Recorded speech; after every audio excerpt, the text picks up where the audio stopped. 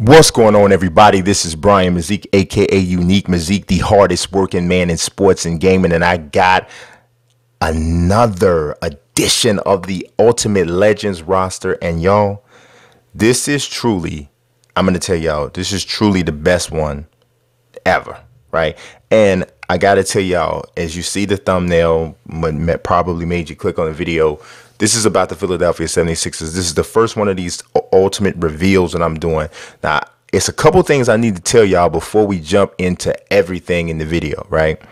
First thing is, there's no way in the world I could have done this without Modder Extraordinaire Razor. If you do not follow him, you need to be following him. You need to be subscribed to him on YouTube, follow him on Twitter. I put all of that information in the description of this video. He did every one of the faces that we have in here. He did, if it was redone or made from scratch, he did the whole thing. Right now, this Barkley is the only exception because somebody else started it off. I don't actually know who, but he finished it up, touched it up a little bit. But every other face in the whole roster that was either redone or done from scratch, Razor did it himself, and you're gonna see a lot of it is so dope. To be honest, I wasn't even gonna do the Legends roster anymore, but when I started to see him and I started to see his talent and see what he's doing on PC, then I had to do it again. That brings me to my next point. This entire roster is only on PC, so I am very sorry to PlayStation, Xbox One people, because this does not exist. You cannot do these kinds of mods and make the players look like this through any sort of creative player tool that is available on console, which is why I took the act to PC. So just as a little bit of a piece of advice, I now play all offline modes on PC, and I keep the online stuff, my team, anything in my career situation in the neighborhood, I play those things on console. So that's the way I do it. I don't know if that's what you guys want to do. So now we're going to go through every team, not every team in this particular video. This video is just about the 76ers, right? And you might be wondering, well, we already have all-time teams in the game. What is different about yours? Well, mine has been and will always be based on a formula that I created called the FPVR. That stands for the Franchise Player Value Rating. And with the Franchise Player Value Rating, is based on a few things. It's pretty in depth. I'll put the link to it in the description, but essentially it comes down to individual statistics, individual awards, tenure with the franchise, with this particular franchise, and the amount of team success the player was a part of. So it's those four things: individual stats, individual awards, tenure, and the amount of team success the player was a part of. I have a formula that I have put together to kind of calculate, if possible, which players have meant the most to their franchise. Now, I tell you, this does not necessarily mean who's been the best, because there may have been a person that's only been there for 3 years and he might be a better player than a guy who's been there for 10. But if the guy's been there for 10, done any sort of had any sort of statistical success and team success, he's probably going to get a higher FPVR. That's just the formula. It is what it is. So I wanted to preface that, so as I go through this roster and show you who made it and who didn't, then you know. Also, the way the FPVR works, it's going to change from year to year, right? So, or it can change from year to year, right? So with the 76ers, you will not see Joel Embiid just yet. This is only his 3rd season. According to my calculations and estimation, I think he'll probably break into that team after next season. He'll probably break in. If they were to make a run to the championship maybe, and he won finals MVP this year, according to the formula, he might break on in, but I think we all know that's a little bit unlikely. So without further ado, let's start to look at who made the team, right? That's important. So we're going to let's go here. FPVR. This is how I broke it down. It's a lot of numbers here, but don't really get so caught up in the numbers, except for the one on the far left, which is the total. That's the total FPVR. As I mentioned, if you want to see a full breakdown of what this means, the link to the FPVR formula is in the description. So number 15 is George McGinnis. He had a very strong career with the Indiana Pacers. He did make their FPVR too. I'll just let you know that. And he's just barely in there with the 76ers. Once Joel Embiid bumps up a little bit, that's more than likely that's who he's going to pass. You also have Chet Walker, who's on another FPVR team as well. He's on the Bulls as well. You got Doug Collins, who was already in the game. Now, George McGinnis was in the game. His model was jacked up from the floor up, so Razor redid that one. You'll see it. Chet Walker was not in the game, so we had to make him. He's in there. Used the same model for the 76ers and the Bulls. Doug Collins was in there. We redid that model. Razor redid that one too. Bobby Jones was already there. Paul Seymour was not in there, so Razor created him from scratch. Same thing he did with Chet Walker. Larry Costello was not in the game. He created him from scratch. So if you see the name is bolded, then that means that Razor either had to redo them or create them from scratch. Okay. Maurice Cheeks was in the game. He's on there. Moses Malone, Billy Cunningham, the Kangaroo Kid. Number 7 on here is Charles Barkley. Now, here's what I'm saying. Obviously, Charles Barkley is one of the top 2 or 3 guys to ever wear a 76ers jersey. But because he spent only a certain amount of time there and they didn't have a ton of team success, that's why was actually number 6 there. But it says 7 because first category or first line is occupied by the totals or the categories. So there he is, number 5, Wilt Chamberlain. Obviously, Wilt Chamberlain's Wilt Chamberlain, but didn't have all of his tenure there, and actually his best statistical seasons are probably with the Warriors. Number 4, Allen Iverson. We're going to talk about that later on. Then, of course, Hal Greer. Now, Hal Greer is in the game for my team, but he's not in the game for the all-time roster, so his head was in the game. Razor taught me how to find those heads that are in the game. You can only do this on PC and then be able to put them on any player. So we had to go ahead and do that. Julius Erving, Dr. J is number 2, and number 1 is Dolph Schayes. Now, just because they're number 1 does not mean I'm compelled to make them the highest rated player. That doesn't do that. Razor handled the faces. I handled the ratings. I came up with a formula that I tried to use to try to quantify what a player would be if they played in today's game. We use statistics. I use video footage. I use people's accounts of a player's game, all of that. So just to give you an idea, and I'm not going to break every single team down like this. I'll probably just refer people back to this video for a more in-depth explanation of what it is that we did. But stretch bigs obviously didn't exist in, before the 3-point line, and actually even as far back as like the 90s, you didn't see stretch bigs. So the way we kind of created that was for centers like Dolph Schayes, who would have been more or less undersized centers, but who had really high free throw percentages. I rationalized that they would potentially have good 3-point shooting ability. Didn't go crazy with it as 2K has done with a lot of the ratings. I didn't go my team with it, where you just start fabricating ratings just for the sake of making a card good. I re-rated every single player in the game, even if they already had a rating. Right. So once we get to the ratings, you're going to see what I mean. Y'all going to be mad at me about some of these ratings and some of your favorite players, but it's all statistical based. Field goal shooting, 2-point field goal shooting, 3-point field goal shooting, free throw shooting, turnovers, assists, all of those things, whatever statistics were available to me, I used those to come up with these formulas and these ratings. So there you have it. Now you see who is in or who's a part of the 76ers all-time team according to the FPVR. Now it's time to take a look at what Razor did. We're going to look at like a close-up look of what Razor did to improve these players, or to actually create some of them from scratch, and then to get some of them to put, to update some of the ones that are already in there. All right, let's start off with Wilt the Stilt, the Big Dipper. Now, what I'm showing you here, this one on the left was what 2K already had, which wasn't too bad, right? They'd upgraded him from some of the previous renders of Wilt Chamberlain. The one on the far right, obviously, is an autograph of an actual photograph of Wilt Chamberlain. This is right after he scored 100 points, right? The one in the middle is what Razor did to remake the face.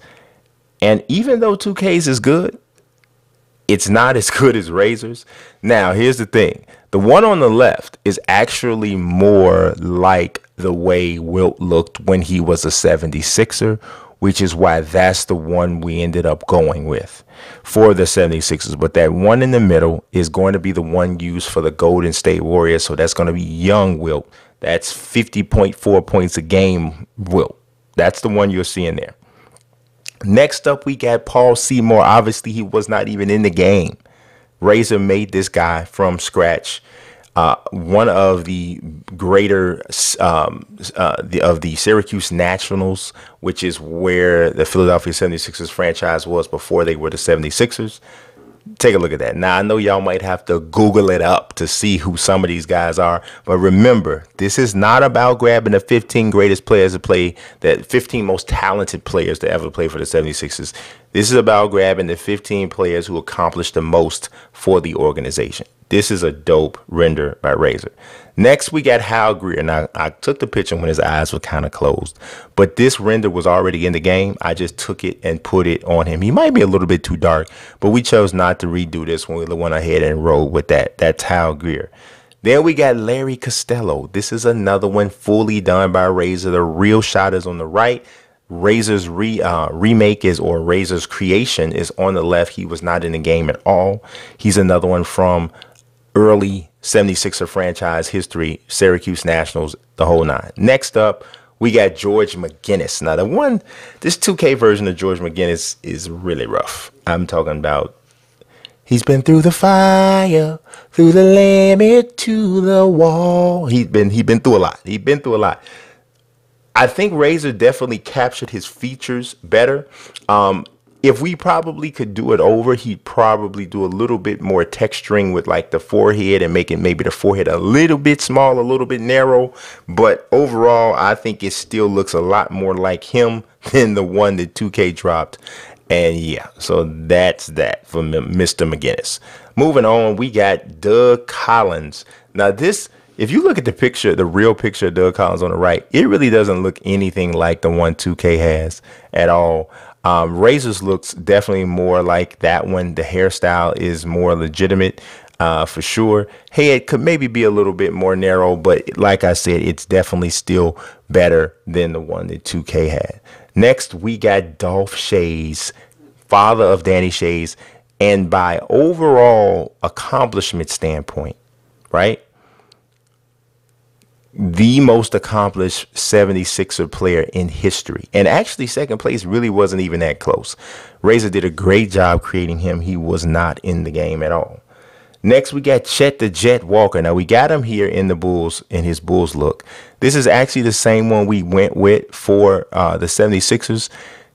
When he was with the 76ers, he did have much shorter hair. I thought about asking Razor to redo it and for that one, but in all, let me tell y'all something. He did like over 140 faces, right? So I didn't really want to nitpick too much about that, but he could have I could have asked him to maybe do one when he was younger and had the shorter hair. But nonetheless, this is still a really good Chet Walker. Next, we got the star of the show as far as the recreations. Razor did this Charles Barkley, and I'm trying to tell you, it's just insane. We all know Charles Barkley's not in the game at all. And this is fantastic. Now, if you're looking at this and you're wondering and you're looking at these shoes and you see it's got the 2K brand shoes on, that's one of the things that I did as well. I went in and changed all shoes and accessories to try to match as well as possible for every single player that is in this roster. So there's a lot of work being put in here so that this can be a good roster, right? So now it's time to go and look at the ratings. Now, I'm telling y'all, get ready to get upset, because y'all are not going to like some of these ratings. Some of y'all might not, but some people might appreciate the attempt to come off with something authentic. All right, so this is not out yet. We have not put this out yet. You're going to notice some of these people already have. Something is done. Like I would say most everything is done with something on every team, right? Most everything is done on every team, but there's still some touch-ups that need to be done. Every single face is in. Just about all the accessories and height and all of that stuff is in for every player, but I'm doing it one at a time, showing off everything because I want to make sure everything's finished when I put it out and when I show it. So I'm going to go from the lowest rated 76er all the way up to the highest rated 76er. So I had Paul Seymour rated at 83 overall, 6'1", 180. Shooting percentages were not super high, had decent free throw. So I gave him a little bit of a 3 because he'd be a point guard. But you know, and basically the little bit of footage that you can find on Paul Seymour, it definitely does not look like a crazy great run jump athlete. Probably one of those guys that wouldn't be in the NBA if he played today. I feel pretty safe in saying that, but he's at an 83. Next, we got Larry Costello, just a little bit higher, well, actually a lot better shooter, better free throw shooter. So I gave him a little bit more love on the 3-point shooting, just and better field goal percentage. Period. So that's kind of what gave him the edge. Then we got Hal Greer, a really good shooter, but he primarily is a shooting guard, so his height hurt him a bit because 2K does penalize you in your overall rating if your height doesn't match with the position necessarily. Now, he could play point guard, and rating might even go up if you put him at point guard, but this was just a straight killer as a shooter. So, I mean, as a scorer. So there's that. Now, I told you, just because you had the highest FPVR didn't mean you was going to have the highest rating. You see Danny Shays is tied for the next to lowest overall rating, but the 84 is still good. Definitely a stretch big, not great athleticism, only 6'8", 220. So that's that. Then we got Chet the Jet Walker. He was a scorer for sure and a pretty good rebounder back then with the 76ers. 6'6", 212 at the small forward. Not horrible size at all. If you look at some video of Chet Walker, you'll see how smooth he was around the baseline, mostly mid-range level jump shots. Didn't look like there was anything that would suggest he'd be a great 3-point shooter, but because he was a decent and a good mid-range shooter and a good free throw shooter, I gave him somewhat of a 3 that he could knock down. At least he can knock it down, but not ridiculously elite from deep. Next, we got George McGinnis. Now, George McGinnis had a heck of a season when he first came over to the 76ers from the ABA when he was with Indiana. He did a lot of everything. Big, strong, muscular, athletic guy. Could handle the ball. Had really good defense. Averaged over 2.5 steals a game that year. So we use his age 26 season, and he gets the 86 overall. Next, we got Doug Collins. He also has an 86. Good, just overall player. Probably the best outside shooter on this team. Honestly, this 76ers team, their biggest problem is probably going to be outside shooting. As I looked over their team, like some of the lower rated guys, they are the shooters. But as you go higher on the overalls, a lot of those guys on this team is not shooters. But Doug Collins is going to get some clock. And he has an 88 open 3. Next, I got Billy Cunningham, the Kangaroo Kid, known for his leaping ability and just active body and big-time rebounder and defender. He's a small forward at 6'6", 210, but that rebounding and the defense, if you're wondering how he ended up getting the 88, that's where he got it from. I'm not going to scroll all the way across because it's a ton of ratings, just kind of giving you a little bit of a snapshot. 88 overall. Also at 88 overall, Bobby Jones. Bobby Jones is another straight, almost like lockdown defender, really long, really athletic. He was dunking like nasty on people in the 70s when he was with the Denver Nuggets, when he's still in the ABA, and then brought that same style over to the 76ers, part of their championship teams in the early 80s. He has 88 overall. Next, we got Mo Cheeks, an 89. Lockdown D, straight. I mean, this 76ers team can lock up. There's a lot of good defenders. Really good passer, took care of the ball. He actually was in the league when the 3-point shot became legal or was implemented. And he was never a big-time 3-point shooter. Now, obviously, he probably would be a little bit better if he played now with a 3-point shot. It's such a big part of the game. But because he played during a 3-point era, I didn't feel comfortable jacking him up too high, which is something that 2K pretty much had already done. So I put him at the 72 open 3. He can make them, but he's not a guy you're going to be like, hey, let's shoot the 3. Next up, yes, and here's where the hate is going to probably come in. But let me just say, Allen Iverson is just an 89. Now, you might be like, how in the world is he just an 89? But I'm just trying to tell you, look, if you look at the shooting and the field goal percentages that Iverson had, they were not fantastic. Never really was he a outstanding 3-point shooter. and he's a smallish shooting guard. Now, that said, still compensating and still accounting for his outstanding scoring ability. He has 21 badges. Okay, because you can't hate on that. The mid-range stuff is not that high, but the mid-range off the dribble is a 94.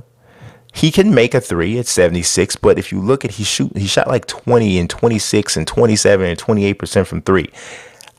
And shot a lot of them, so I couldn't say he was, whatever. Free throw shooting, shot 81% from the free throw line the year I used, but the standing layups 91, driving layups 92. The standing dunk, of course, he's 6 feet tall. 55 dunk, 50 contact dunk, which might have been a little bit generous. 99 drawing foul for sure. 99 ball control, 99 speed with the ball. Passing accuracy is a 77. Passing vision is an 80. Passing IQ is a 74. His hands is a 95. Now I'm not gonna look at everybody this deep, but because this is Iverson, and I know that the 89 is gonna probably make some people go into some type of cardiac arrest, I wanted to still show why I rated him the way I rated him. The pass receptions a 90, steals a 95. I mean, hustle's a 95, lateral quickness is a 94, his regular speed is a 99, acceleration's a 99, vertical's an 89, stamina's a 99, durability's a 98. I mean, he's a beast still. So don't let that 89 fool you. He's still nasty. Part of the reason that he's only an 89 is because he's a 6-foot shooting guard. But I'm gonna let you know the way I have the rotation set up, he starts at point guard anyway. And I have Julius Erving playing the 2, Charles Barkley playing the 3, Moses Malone playing the 4, and then Wilt in the middle. So just so you know. So next up, Dr. J at a 90. Now you might be like, why is Dr. J just a 90? Dr. J, he's a small forward, but the 3-point shooting was never high. And as a small forward, the way 2K's rating system works, they're going to really put a lot of emphasis on whether or not a wing can shoot a 3. And if they cannot, it's going to hurt their ratings overall. We got Moses Malone also with a 90. Now, you guys are going to notice that my ratings are much lower than what 2K has. But I think it's going to balance out across the entire roster. And as I've been playing with these teams, I'm seeing some really cool, realistic feel to the game. So I'm really wanting everybody to kind of see what I'm talking about, because I'm feeling like it's working out pretty good. Next, we got Charles Barkley, who's also a 90. Now, how is Charles Barkley only a 90? Well, he's a 6'6" power forward, and the game is going to recognize that. Also, he was not a good 3-point shooter, especially during the years that I took from the 76er years. Got a little bit better from 3 with Phoenix, but with the 76ers, not great. You'll also notice when the Phoenix Charles Barkley comes up, he won't have any hair at all. This Barkley has the little shadow. I thought that was really dope that Razor did that. Next, we got Wilt Chamberlain. He is the highest rated player on the 76ers with a 96 overall. Now, so that just lets you know, Wilt Chamberlain, who averaged, I believe in that season, I think it was something like 34 and 26. I got to go back and look at it. He had averaged like 7.8 assists a game and shot 68% from the field. Even with all that, he got a 96, not a 99. Okay, but the 99 close. Of course, the mid-range and the 3-point stuff is not going to be there. Free throw shooting was terrible, but standing layup 99, driving layup 99, standing dunk 99, driving dunk 99, contact dunk 99, foul 99. I mean, so he's going to get it done. Passing accuracy is 91 because he averaged almost 8 assists a game. Passing vision 99, passing IQ is an 87, hands a 93, post controls a 99. So he's going to get it done. Don't you worry. Look at the rebound numbers. He's got 26 badges. So Chamberlain's going to get it done. So with all of that said and all of that shown, this video's been longer. Some of the next videos are not going to be as long, but I had to kind of explain things with this one.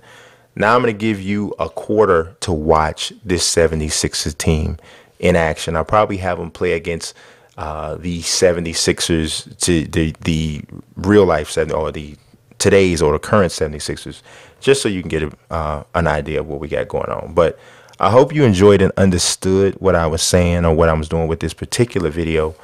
So like I said, let's take a look at some all-time 76er gameplay against the current 76ers. Everyone, time to get into it. NBA action on 2K Sports with Greg Anthony, Chris Webber, and David Aldridge, Kevin Harlan. And joining us tonight, a man who once said he will never write another traditional sports column. Please don't say that. So, Bill Simmons, don't say that. Well, now you just have to tweet. You need 280 characters, and you can pretend you're a writer. What do you think of social media? I actually think for basketball, it's been a huge advantage. And it hasn't been a huge advantage for a lot of other things, but I think it's made basketball a lot more fun. I do worry, though, sometimes that people are just watching their Twitter feed over the games. I still think there's an advantage for people who actually are watching what's going on versus watching people's reactions to what's going on. Interesting. It's the Philadelphia 76ers and the Philadelphia 76ers. We've got a chance here to set the floor, courtesy of Gatorade, all fueled up and ready to go for this one.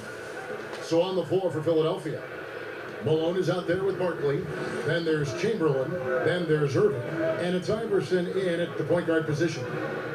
Hey, Bill, watching the evolution of the Sixers team, you know, they've talked about the process. That was how they kind of labeled what they're doing right now, what they have done to get to this point. The Celtics, I think if you were talking about the process, the Celtics did a better version of it. They built arguably a better base of young players. The biggest thing with Philly was that the Joel Embiid draft was where they got lucky because he was going to be the first pick of that draft. He got hurt in a workout maybe 5 or 6 weeks before the draft, falls to 3. And if that doesn't happen, they don't have the Embiid-Simmons combo. Instead, they have Andrew Wiggins, and we're not deifying Sam Hinkie.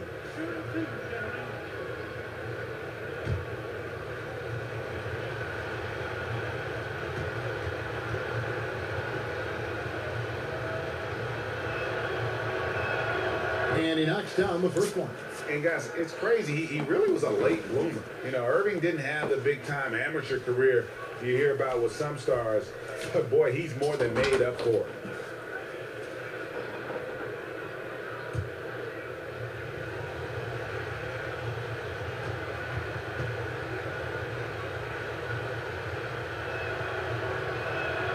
And so Irving nails both of them. And it's McConnell with the ball. He'll bring it up for Philadelphia. Pass to Simmons. With some arc. Chamberlain with the block. And the quickness off the floor, the insane reach. Well, one of the greatest shot blockers you'll ever see.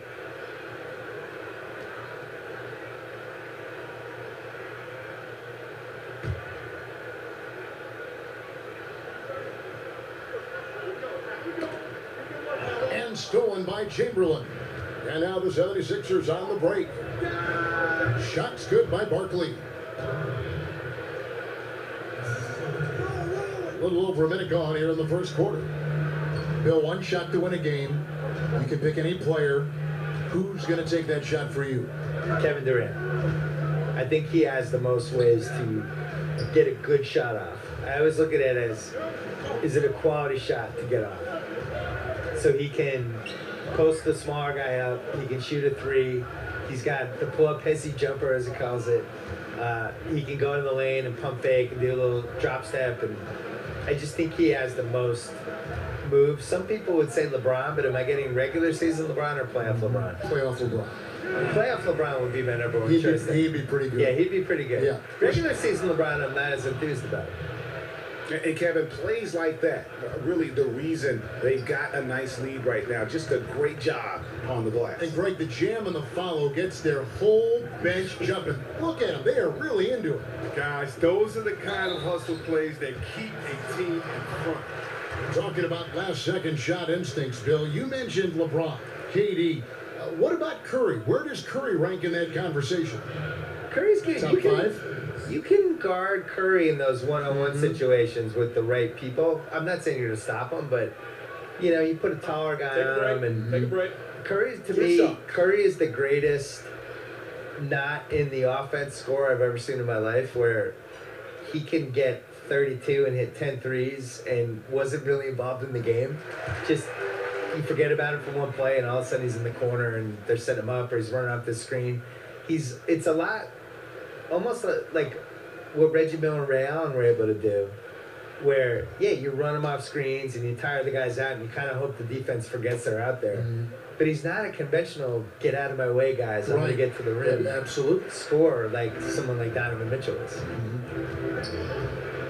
And keeping us updated from the sideline, let's swing it over to David Aldridge. Well, I was able to talk with Brett Brown for a minute, and it's all about pace tonight. He said, we're fast, we know it, and we're going to make sure they know it too. Those are pretty bold words, Kevin. We'll see if they can deliver. Thank you, David. Bill, we've seen the NBA take steps to amend the draft lottery. Any further changes that you might recommend? The biggest thing I would do is I just don't think you should be able to finish in the top 3 2 years in a row.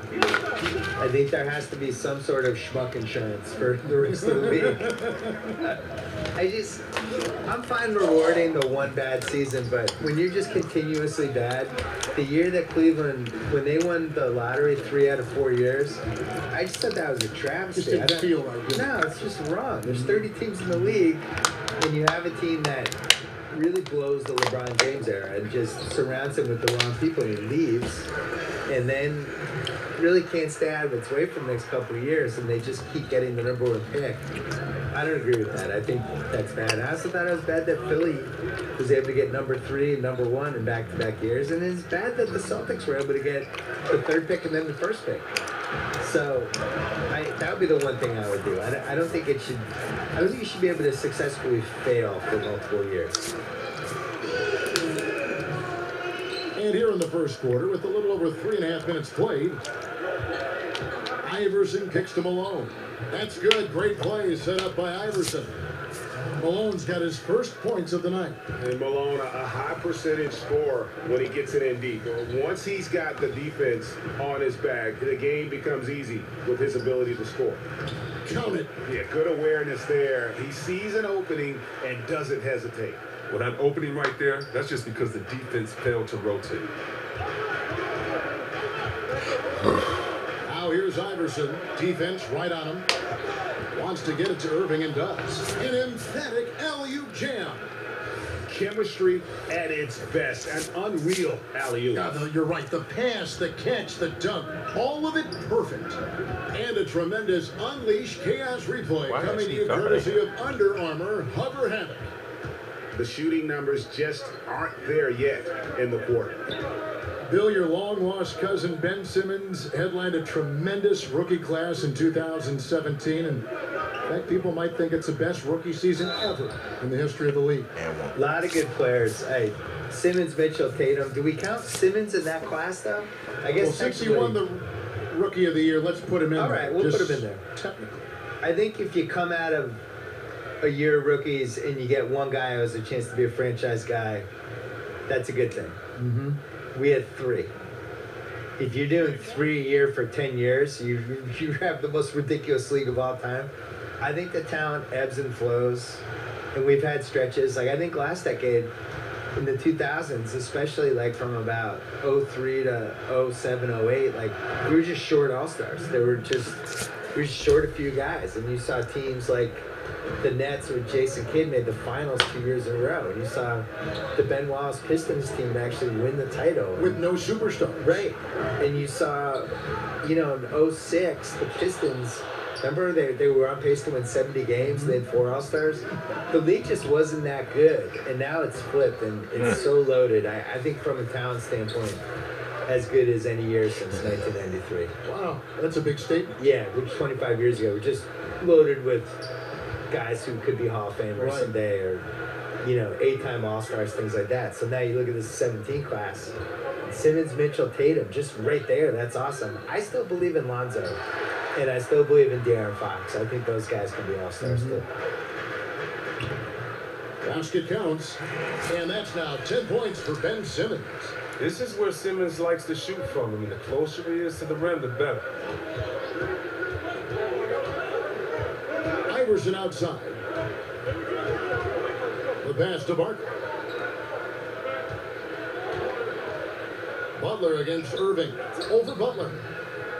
Here's Chamberlain. That's his second shot and his second basket. He's 2 for 2. And we may have an injury here that does not look good.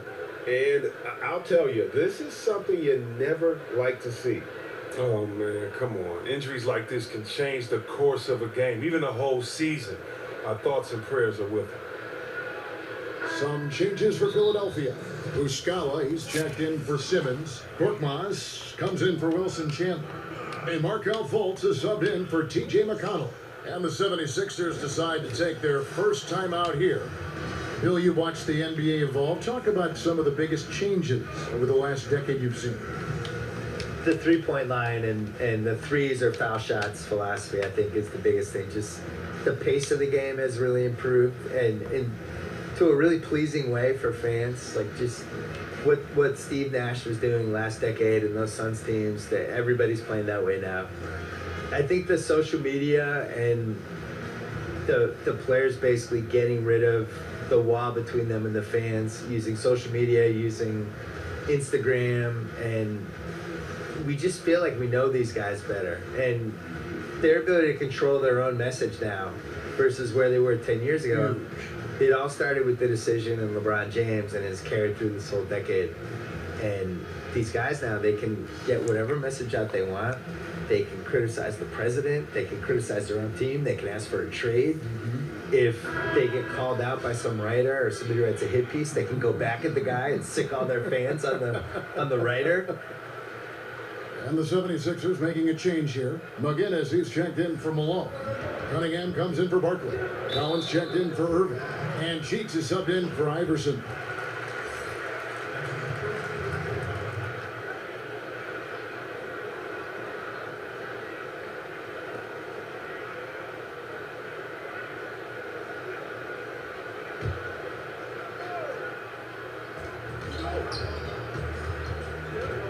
Shamet, he's guarded by Collins. Going back to our topic from a moment ago, Bill, you mentioned the interaction between players and social media and how that's become a new facet, a skill we're seeing daily from players. There's just way more accountability now. And I'm really impressed by how polished the guys are that come in the league now. And I think the LeBron generation, LeBron, Wade, Chris Bosh, some of those guys from the last generation that came up and became vets and really knew how, Paul Pierce, who knew how to handle their business. Now these new guys come in, they're 19, 20 years old, and they act like they're 30. I'm sure you see it at the games. Shocking. Whereas in the 90s, it was a free-for-all. And you had these guys who, if you gave them a live mic, you were terrified. And now these guys are 19 years old giving, like, long interviews to reporters. It's how are you doing this? Tatum in particular is very Tatum's impressive. already good at being a bad interview. Like he doesn't say anything. He knows how to dodge any question. It's like, you're 19. How do you know how to do this? Unbelievable. Johnson kicks to Muscala. Just 5 to shoot. Fires from 14. That one a little long. A team's rebounding is a great measure of its energy, and theirs has been terrific here in the first quarter. Pass to Chamberlain. Over Johnson, and that one's good by Chamberlain. And now it's an 11-point 76ers lead, and it's the 76ers with the ball. Bill, several of your books have been bestsellers. How did it feel to see your work so well received around the world? I think I was really happy that the basketball book did well because I spent a long time writing it, and it was 700 pages. And when it got mailed to me, it was so big, I thought people would just be terrified of it. And, it turns out they embraced the I think they did. They liked it. I designed it for people to be able to put on their toilet or bring on an airplane or whatever they want to do with it. But I was always amazed that there wasn't a basketball book that tried to kind of group all these other books and some of the opinions and all the misinformation. Like the fact that, honestly, the reason I wanted to write the book was just that people thought Will Chamberlain was better than Bill Russell. And yet every single thing written in the 60s was that Bill Russell was better. And all the players would say Bill Russell was better. And when they played together, Bill Russell's team won. So it's like, how do we get to the point where people think Will Chamberlain was better? So it was that and some other stuff that made me want to write the book. The shot's good from McGinnis. And not hard to see why they are giving up points on this run. Just too many good looks from in close. Now here's Fultz, defended by Cheeks. Muscala, it's good on the putback. And that's a pure hustle play, getting to the offensive glass for the tip-in. And that's the kind of quality you see in any strong offensive rebounder, isn't it? Here's Cheeks. He's still scoreless so far in this one. Here's McGinnis. The jump hook, count that one. And the 76ers lead by 13. And defensively, they are on their heels every time the ball comes inside. Here's Fultz. Rebounded by Wilt Chamberlain. Chamberlain got 8 rebounds in this game. And he's been way off the mark this quarter. It's been ugly. It's stolen by Muscala. And stolen by Chamberlain. Pass to McGinnis. Here's Cheeks. Philadelphia moving the ball around.